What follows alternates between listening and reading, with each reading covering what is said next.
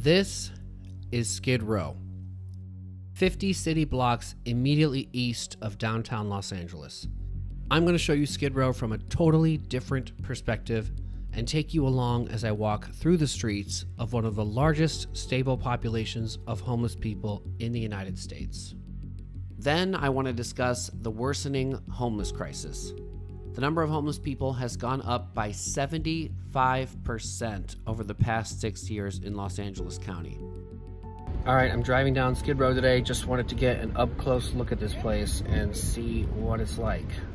A lot of tents right on the sidewalk. Looks like some abandoned buildings.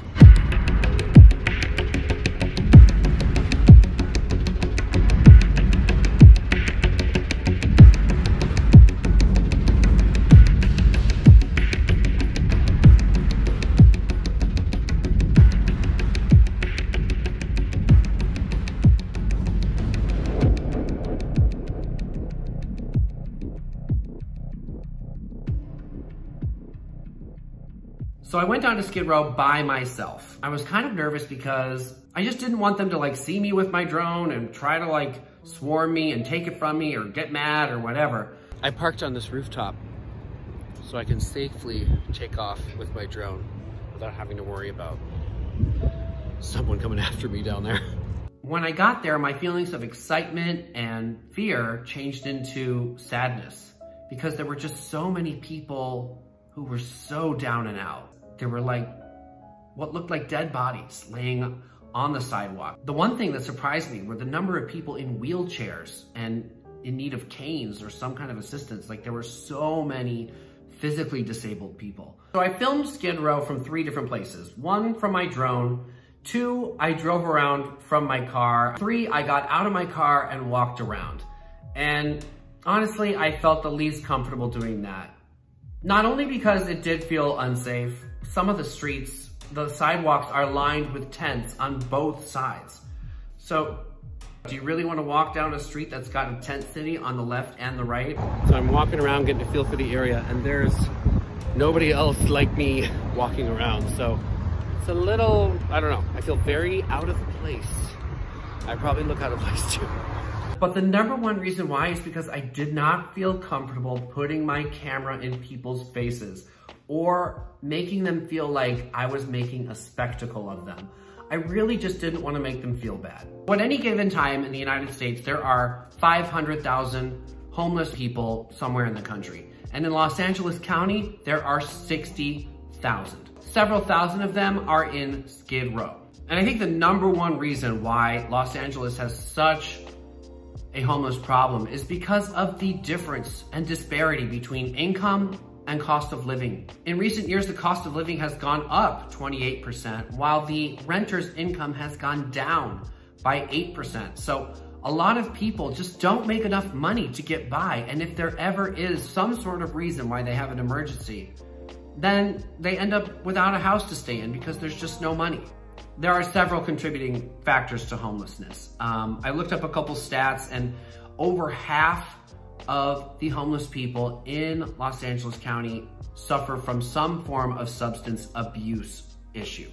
And in a couple of experiences I have with friends, that's one of the reasons why they ended up homeless. So one in particular, I knew he lived with his family, but his issue with alcohol just drove his family to the edge. And basically, I think he got 3 last chances and finally got kicked out. His family couldn't deal with him anymore. And he ended up roaming the streets of Chicago on the subways until he finally decided to go to rehab. A lot of us have seen the show Intervention, where in many cases, people are given an opportunity to go to rehab, and if they don't accept it, the family will no longer enable them. In other words, they're gonna be either homeless or they're gonna go to rehab. Many times they pick going to rehab, but in some cases they pick being homeless instead, because that's how strong their addiction is.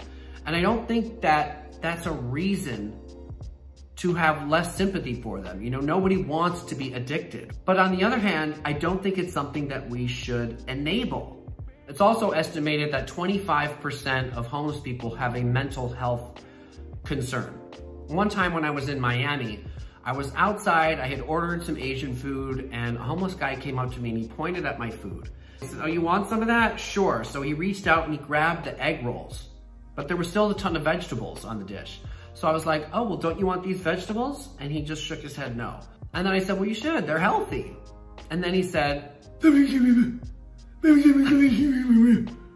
I was like, okay, oh, wow. So when we're talking about mental illness, we really mean people who are severely mentally ill sometimes, to the point where they can't even speak. Like, how could that guy help himself? He can't even talk. It was just really an eye-opening look into some of the mental health issues that are out there, that people just not even able to take advantage of resources, even if they wanted to. And from talking to people about homeless concerns, I think you'll find that each person's story is different. There are a couple key contributing factors. 20 to 40% of homeless youth are LGBT. So a lot of them get kicked out by their families because their families don't support it, religion or whatever. Half of all foster kids end up homeless by the age of 18. So once they're done with the foster program, half of them end up on the streets. That's really sad. They basically never got a chance. People end up homeless because they're running from domestic violence. So kids or wives or husbands maybe leave the home because they're afraid of being beaten up by their spouse. I mean, that's really sad. People who served time in jail may oftentimes find it very hard to get hired anytime they get a background check. Another type of homeless person may be someone who is running from the police. So they don't want to check into a homeless shelter. If they do, they might be found out. So they stay on the streets hiding from the cops. Lack of resources, lack of housing can all contribute to the problem too.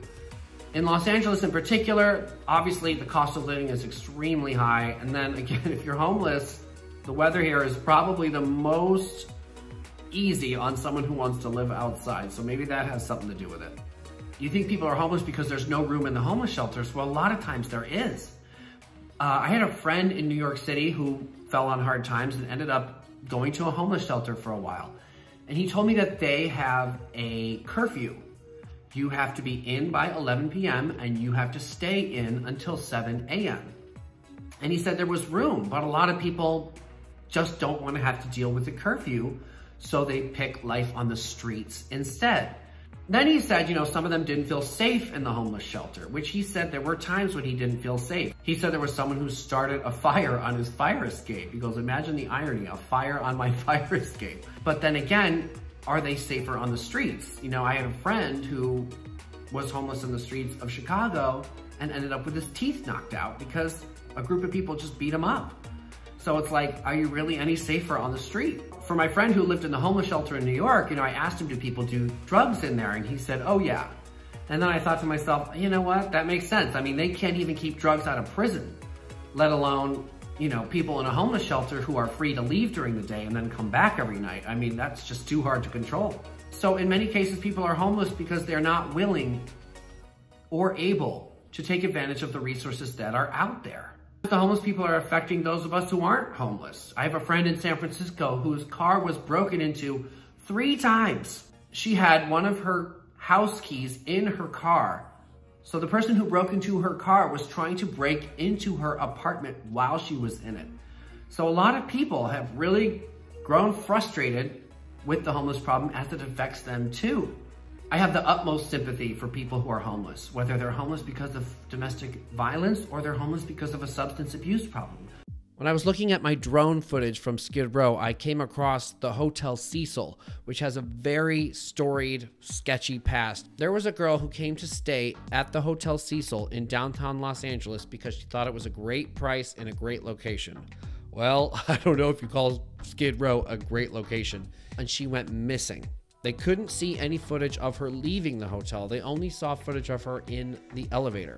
They looked all over for her. They couldn't find her. Eventually, people in the hotel said that the water pressure was low and that their water had a funny taste. The maintenance man went to check the water tanks and they found the missing girl dead in the water tank.